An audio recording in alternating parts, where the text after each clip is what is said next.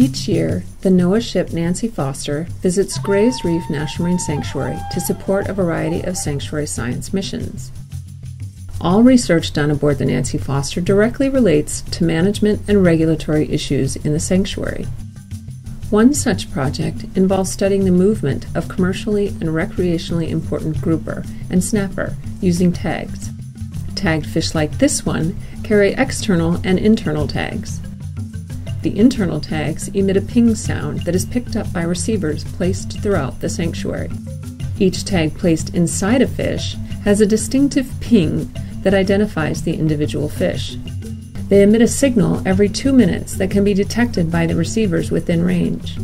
The implanted transmitters will last for roughly 2 years.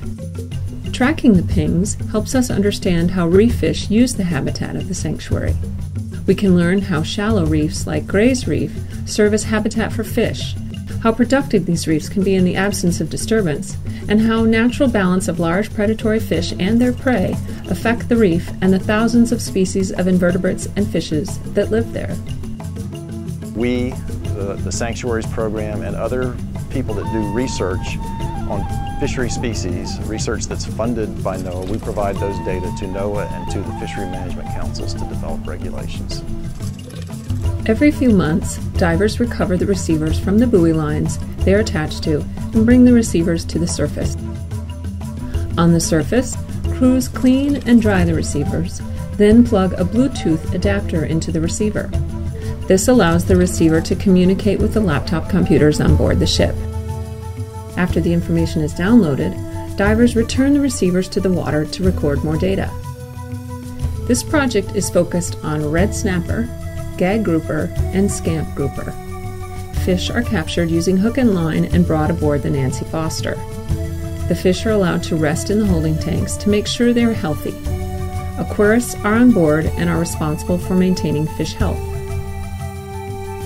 When surgery is complete, fish are again allowed to rest in the holding tank. After 24 hours, fish are returned to where they were captured. 41 fish have been tagged for this study. Learning how these fish use the ledge habitat of Gray's Reef National Marine Sanctuary will help us better manage this special place and will benefit all of its resources, including these reef-dwelling fish. Gray's Reef has established part of the sanctuary as a research area.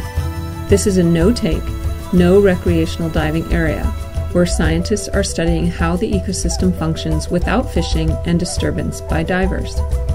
The fish tagging project will give scientists an idea of how shallow reefs like Gray's Reef serve as habitat for fish, how productive these reefs can be in the absence of human disturbance, and how a natural balance of large predatory fish and their prey affect the reef and the thousands of species of invertebrates, fish, and mammals that live there. The acoustic tagging research will tell us how resident these large predatory fish are in the closed area, and thus how they affect populations of prey fish and the ecology of the reef. The data will also give us insight into how closed areas might be helpful in restoring overfished species on local reefs. For more information, please visit graysreef.noaa.gov.